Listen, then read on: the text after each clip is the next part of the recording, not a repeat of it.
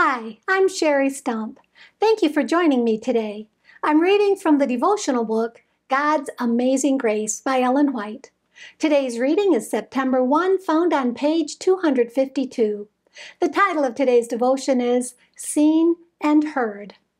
In 1 John chapter 4 and verse 14 it says, "And we have seen and do testify that the Father sent the Son to be the Savior of the world." As a witness for Christ, John entered into no controversy, no wearisome contention. He declared what he knew, what he had seen and heard. He had been intimately associated with Christ, had listened to his teachings, had witnessed his mighty miracles. Few could see the beauties of Christ's character as John saw them. For him, the darkness had passed away. On him, the true light was shining.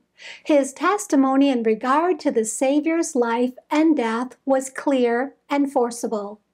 Out of the abundance of a heart overflowing with love for the Savior, he spoke, and no power could stay his words.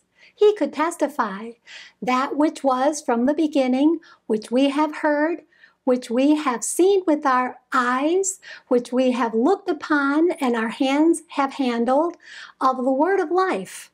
For the life was manifested, and we have seen it and bear witness, and show unto you that eternal life which was with the Father and was manifested unto us. That which we have seen and heard declare we unto you, that ye also may have fellowship with us. And truly our fellowship is with the Father and with his Son, Jesus Christ. 1 John 1 through 3. So everyone may be able through his own experience to set his seal to this, that God is true, John 3:33, Authorized Revised Version. He can bear witness to that which he himself has seen and heard and felt of the power of Christ. He can testify, I needed help, and I found it in Jesus. Every want was supplied. The hunger of my soul was satisfied. The Bible is to me the revelation of Christ. I believe in Jesus because he is to me a divine Savior. I believe the Bible because I have found it to be the voice of God to my soul.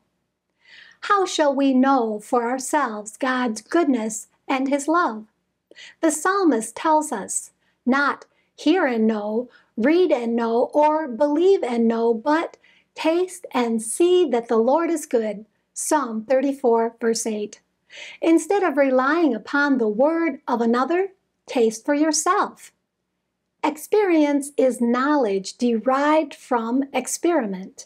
Experimental religion is what is needed now. Taste and see that the Lord is good. Thank you for being with me today. Please join me tomorrow when we will read about the power to obey. And may God bless you abundantly, above all you can ask or think.